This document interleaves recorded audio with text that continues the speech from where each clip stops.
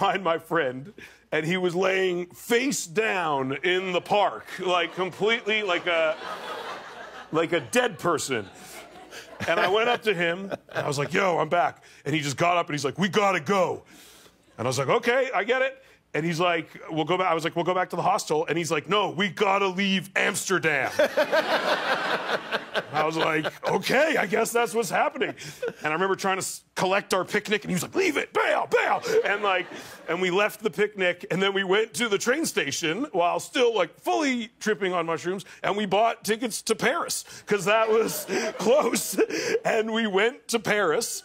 And we arrived in Paris in the middle of the night as we were kind of sobering up, being like, why are we in Paris right now?